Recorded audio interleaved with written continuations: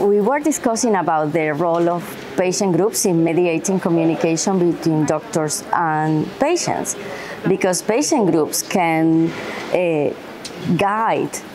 how to deliver the information to the patients, and do that based on evidence, meaning that, for instance, at Lymphoma Coalition, we collect data on the patient experience. Every 2 years, we run a global patient survey, and we get a lot of information from that about the preferred sources of information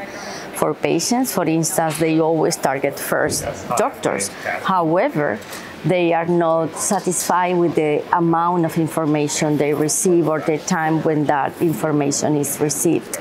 And we can help them to organize the way that information is delivered, but also to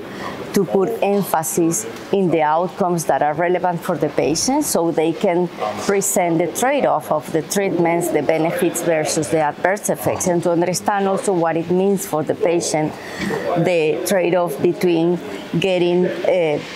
cure or getting a control of the disease versus diminishing quality of life because of that. We can also help in the way they present the language, to translate science into lay language, and also to see the impact that may have on the patient when there are some disruptions in their care. For instance, a treatment change, or when you get outcomes that were not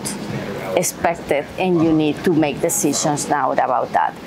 We are moving gradually to patient empowerment, patient activation, and more involvement of patients on decision-making regarding their care, their treatments, etc. But it's important not only to equip well the patients, which we do, but also to equip better the doctors to understand how to do that in the best way possible, so patients can be really empowered enough to get responsibility on their care.